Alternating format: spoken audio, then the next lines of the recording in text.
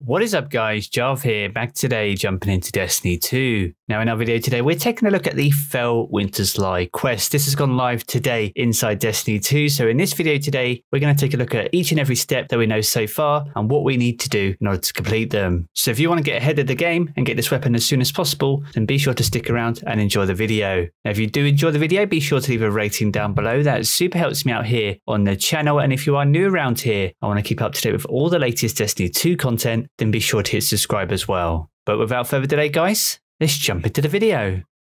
Now upon today's daily reset, we got the first step of the Felwinters quest. Now this came in the form of an in-game notification informing us that we need to go visit Anna Bray over on Mars. And once arriving, we find out that Rasputin wants a close look at how Guardians work and to help him set up a network of defenses. Now to do this, we need to complete Seraph Tower public events as a community on 3 destinations, and these are the European Dead Zone, the Moon and Io. Now it is possible to add a tracker to the quest itself so you can keep tabs on the progress that the community is making. Now a few things to note is that each destination requires 3 million points. Now that is not 3 million completions, as the game is counting Guardians, not event completions. So a fire team of 3 who can successfully complete the event will count as 3 towards the completions. 1% in our progress is roughly 30,000 public event completions, and these will update every 15 minutes via the in-game tracker if you track the quest itself. So that's the very first step of this quest. It's probably the longest step in this entire quest, so it's going to take a day or 2 at least before we get on to the next step. Now for the next step, it's simply to return to Anna for an update, and once there she'll send us to Vostok, where we need to investigate some energy signatures at the coordinates that Rasputin has sent to us.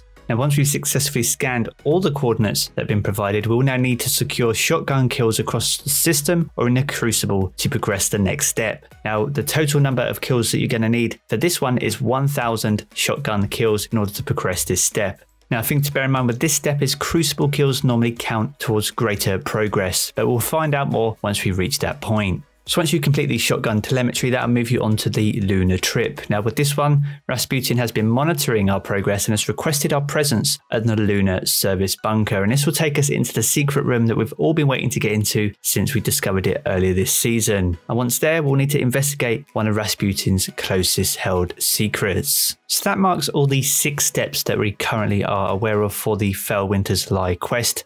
Now alongside this, we also get a new lore book called The Liar. This has 13 entries, and this unlocks once we actually unlock the weapon itself. You gather these by getting kills with the Felwinters So there we have it guys, that is everything we know about the Felwinters quest as it stands.